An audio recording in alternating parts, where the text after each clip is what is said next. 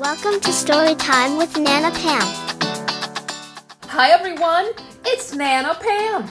Today I'm reading the book There Was an Old Lady Who Swallowed a Turkey by Lucille Colandro. Enjoy the story. There was an old lady who swallowed a turkey. I don't know why she swallowed the turkey, but she's always been quirky. There was an old lady who swallowed a ball. She stood very tall as she swallowed that ball. She swallowed the ball to throw at the turkey.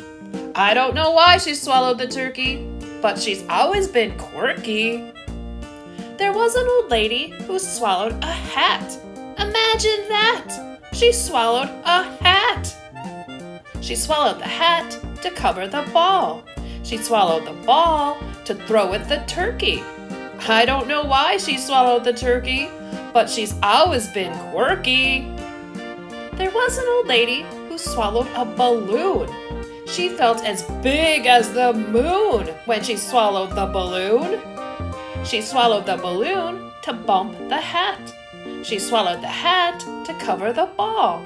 She swallowed the ball to throw at the turkey. I don't know why she swallowed the turkey, but she's always been quirky. There was an old lady who swallowed a boat. It slid down her throat when she swallowed that boat. She swallowed the boat to anchor the balloon. She swallowed the balloon to bump the hat. She swallowed the hat to cover the ball. She swallowed the ball to throw at the turkey.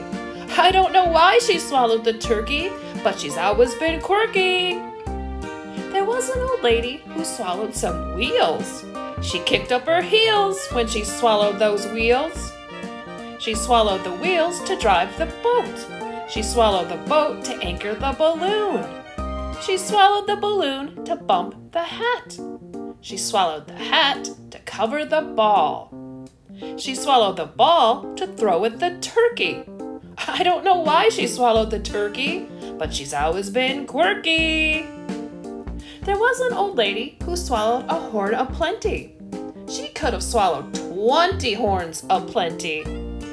Just then, the old lady heard a band, so she marched her way onto the grandstand.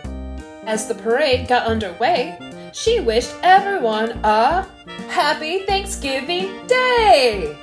I hope you enjoyed today's story. Until next time, Nana Pam is sending you big hugs. Have a great day.